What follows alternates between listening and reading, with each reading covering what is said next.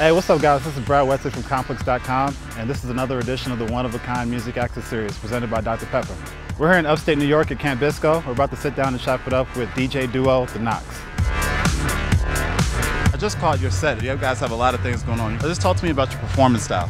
We kind of like thought about it for a long time when we were trying to put together a live set. We were DJs originally, and it kind of like is thought of it as like a hybrid live DJ set. We don't think of us as just a band or just DJs. It's kind of this weird midway point. In an industry where everybody is trying to stand out, what makes you guys one-of-a-kind artists? I feel like actually our performance style. Most DJs just DJ, and then most bands are just bands, but there's not really like an in-between thing where people are doing both at the same time, and that's kind of what we strive for.